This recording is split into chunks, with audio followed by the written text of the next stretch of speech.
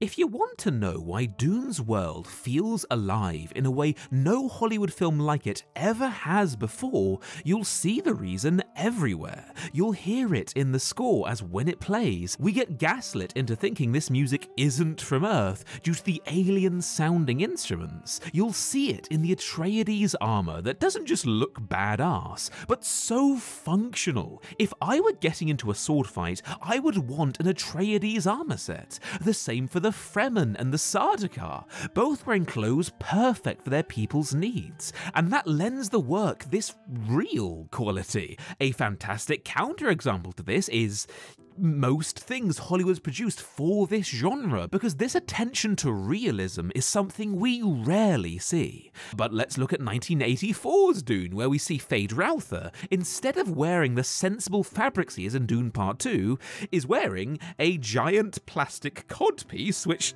other than looking hilarious, looks like something you'd expect to see a model wear as they go up and down a catwalk, not a bloodthirsty killer like Fade to wear as he comes out of the shower. It's bloody hard to nail down what precisely this quality is that elevates Dune, but it's as if all these other sci-fis out there aren't immersive in this way because they're self-aware that they're actually fiction, be it by giving title crawls to fill us the audience in, or having music that, while brilliant, feels composed by a talented musician from modern-day Earth, rather than a talented musician from Tatooine, for example. But this wasn't fluke by any means.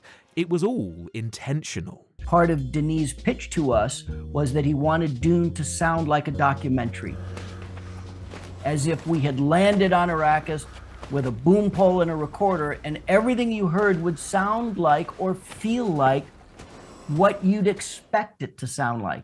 This illusion of a real world, it was created from the top down. While the movie may make it seem like effortlessly achieved, an incredible amount of work went to creating this effect. And if we want to understand how the movie created this effect, we could start in many areas. We could look at how Dune has incredibly well-written lore, and how do you write great lore? But I think a way more interesting place to start is how this movie conveys its lore to you. Dune goes out of its way to never tell the audience the things that are common knowledge in this world, even when it could. Sure, when the Duke and Paul are adapting on Arrakis, people explain bits and bobs, and it makes sense, because they don't know that stuff. But there are so many aspects of the lore that the audience is kind of screaming to know, only the film never conveys it to us. It's left to our imaginations. We see at the start, for example, that this takes place 8,000 years in the future. Yet why is the technology so limited? Bar the floating ships and the personal shields, it's an oddly minimalistic future tech-wise. This gets us curious. It creates a question we're asking, only we get a little bit frustrated by it because we can't find the answer to it in the film. Look at this lore I'm hinting at. It is very mysterious, says Villeneuve, and that was my best French accent. I'm sorry, I'll never do it again. But Villeneuve tantalizes us, and we say as the audience, yes, please, tell us that lore, to which Villeneuve gives a cheeky smile and says, no. Why? Why do Herbert and Villeneuve restrict information from the audience like this? It goes totally counter to the instinct that, frankly, most writers have to dump as much lore onto you as they can get away with to help you understand the world. Now, you could argue this all has the effect of creating a sense of intrigue around things, and while that's very true and that definitely doesn't hurt the film, it's just a bit too surface level. I'd argue that for Dune, the most beneficial effect this has for the film is it replicates the feeling that we've been teleported to the world of Dune, making the experience all the more immersive, because like we are in any new country we've just arrived in, we're a little confused. Culture shock is hitting us hard because everyone around understands the common knowledge except for you, so you're scrambling to try and put together all of this unsaid information. Piecing all this stuff together is part of the hardship of travelling, but then again it's also part of the fun. In a way, all good sci-fi and fantasy plays into this appeal, only something like Dune plays into it with a heavy lean. Now, to be fair, there is this one moment from film 1 that goes against this trend. Without spice, interstellar travel is impossible. But that's the only time in either of the Dune movies something's said that would truly be common knowledge in this universe, so I think we can give them a pass on this one little bit. Either way, we now know this fact, but this presents even more questions. Like, okay, they need the spice to navigate space, but why don't they just use computers for that? We then get this. How much will it cost them? 3 guild navigators, a total of 1.46 million, 62 Solaris round trip. So they have human calculators. Interesting, the audience thinks. And by here we've gotten plenty of subtle clues. It's a cultural aversion to technology as opposed to anything else. Like, calculators aren't exactly complex tech here.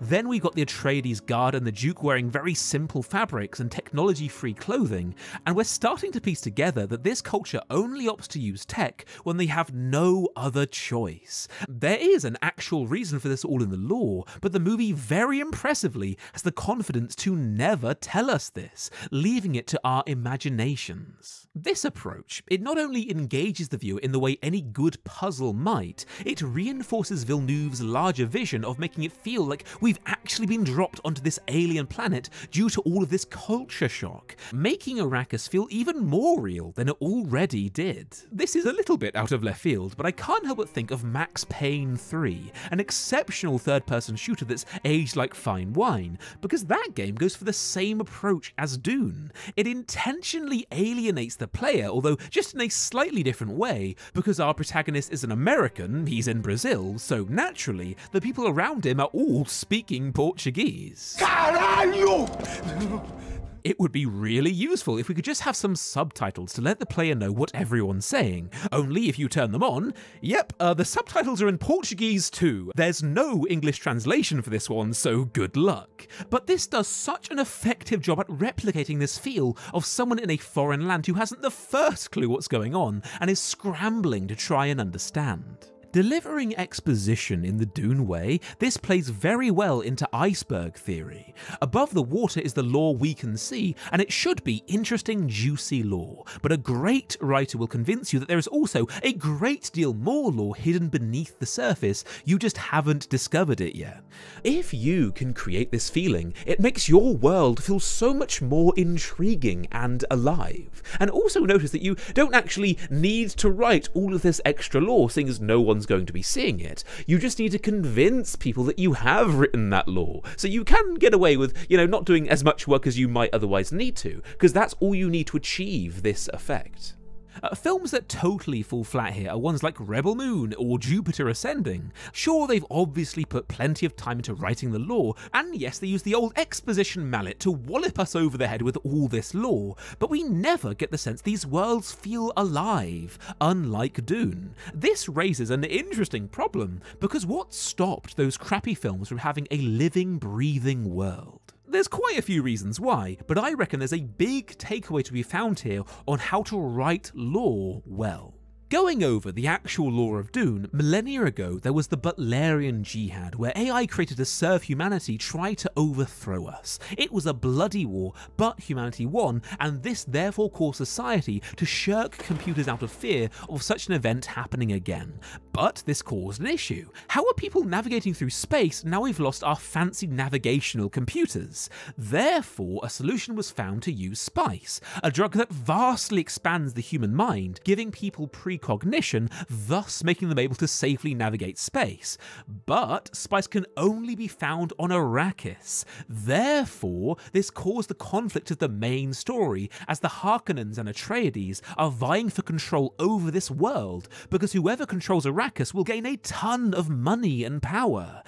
But, because of this spice's effects, when Paul is exposed, he receives visions of a dark potential future with him as some kind of warlord, leading some kind of massive army on a galactic conquest. Now, all of that lore, it's quite interesting, but have you noticed why it stands out as particularly good? I hope me saying but and therefore increasingly obnoxiously was a good enough clue, because that's it. Great lore is about connections, and the quality of said connections. What should happen between every beat that you've written down is either the word therefore or but. And then this happens. No, it should be this happens and therefore this happens. Trey Parker gave that advice in the context of plotting a story, but god damn it if it doesn't work just as well for world building too. Don't say, and here we have a world where water is scarce.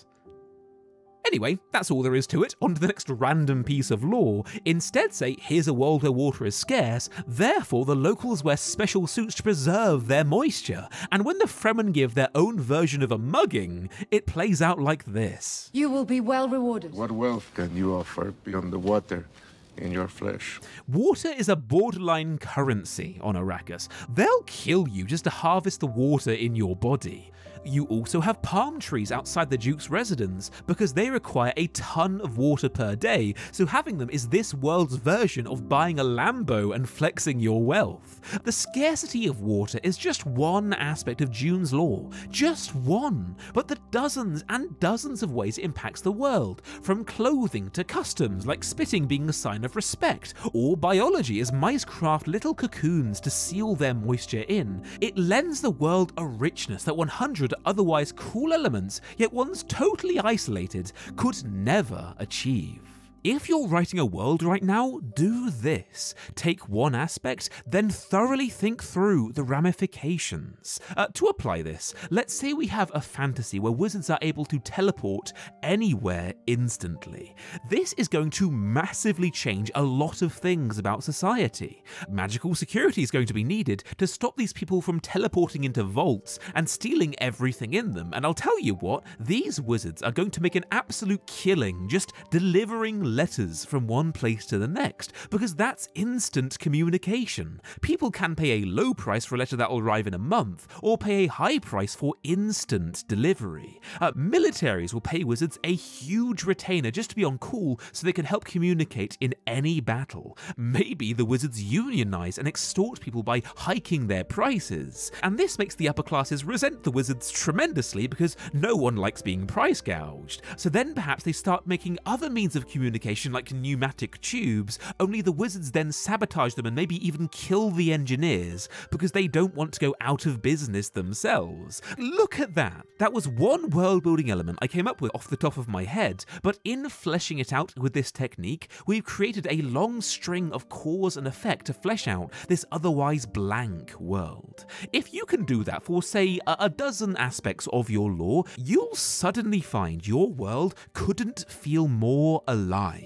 This is how you do great world building. I'd even argue this is the trick above all others for writing great lore. We've all seen those films where the world feels stagnant. This is why Rebel Moon and Jupiter Ascending had such dead worlds. But another easy to reach example here are the Star Wars sequels. Through these films, we never get the sense there's a larger world beyond what we're seeing. That galaxy feels dead because if something major happened, for example, I don't know, a super weapon being used to kill billions of civilians and causing one of the galaxy's major factions to come crumbling down, what would be the consequence? It turns out there isn't one. And my god, does that make the world feel not just so boring, but so lifeless. It's easy to point at the Star Wars sequels, say they didn't have enough lore, then just leave it there and move on. But what I find way more egregious is how because those films leave all of their elements marooned from each other, such as Canto Bites having nothing to do with anything else, or the Republic which we briefly see being connected to nothing else, it's not dynamic. In our world, if something happens here, you can bet there's going to be ramifications over there. But then again, realism itself doesn't actually matter. Look at Dune. It's got a world that's so immersive, yet being able to mind control someone by just using a certain tone in your voice, or Paul taking drugs that gives him precognition, like none of those things are terribly realistic. So what actually matters here? Well, I can't help but think of something Gabe Newell once said about game design. It's weirdly relevant to the idea of building great worlds. And you'd have these conversations where you'd be sitting in a design review and somebody'd say, that's not realistic. And you're like, okay. In the real world, I have to write up lists of stuff I have to go to the grocery store to buy.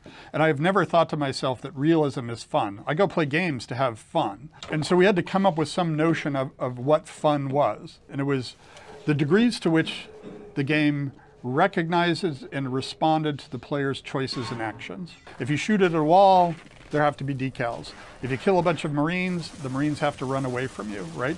You have to have this sense of the game acknowledging and responding to the choices and actions and progressions that you've made.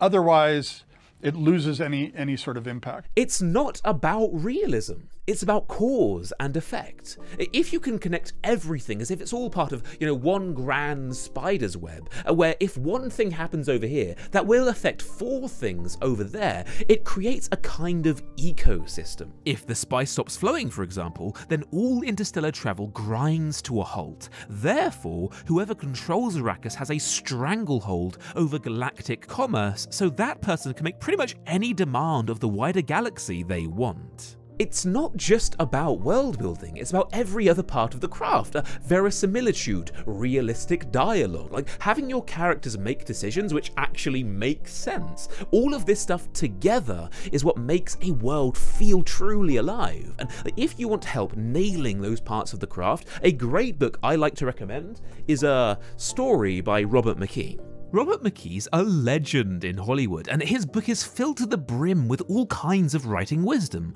from how to create immersive worlds, a story structure, characters, and it's got the best insight on writing themes I have ever seen in a book. But hey, some of you are probably thinking right now, I'm sure it's a good book, but I just don't have time to read that stuff in my daily life. I'm just too busy to read as much as I want to. And I've been struggling a lot with that issue myself. It's been really kind of annoying for me. And that's why today I'm really happy to share with you a solution I've found to that problem. And they're called short form. The premise is pretty simple. What they do is they take non-fiction works and condense them into a concise summary for you to read. And you might say, okay, sure, that does sound like a time saver, but what's stopping me from going on a blog post or a YouTube video where someone's giving a summary of that book instead? Why can't I just do that? Here's why that won't work. Because what turns short form summaries from being pretty darn useful into being genuinely great is the commentary they add. Here we have the summary of Robert McKee's story, an already very good book, but after every other point, they have other famous writers chime in with relevant thoughts, either fleshing out something McKee said, or sometimes actually disagreeing with what's being said. Here we have what psychiatrist Viktor Frankl thinks about McKee's writing philosophy, and half a page later, the writer explains how Friedrich Nietzsche would have fervently disagreed with what McKee has to say about the purpose of storytelling, going on to say if you use rationality to find meaning in life, you're doing it wrong, which is just a bloody profound insight. If you're already interested, please click my link in the description, shortform.com/thecloserlook, and get 20% off their usual price. But I'm just going to explain how I've integrated shortform into my reading process, so this is how I recommend you do it too, and also thank you Shortform for sponsoring today's video.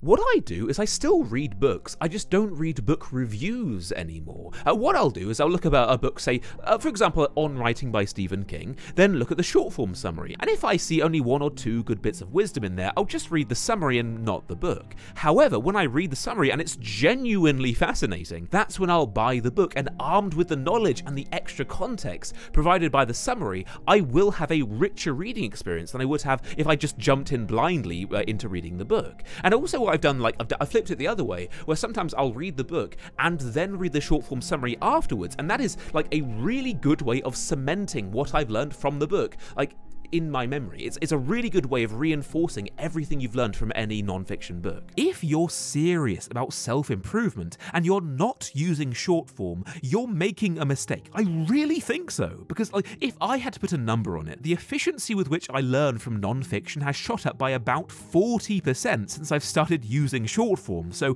if you'd like to join me here, do click my link in the description down below, shortform.com/thecloserlook, and get 20% off their usual price today. Anyway, thanks for watching, keep writing, and I'll see you guys next time on The Closer Look.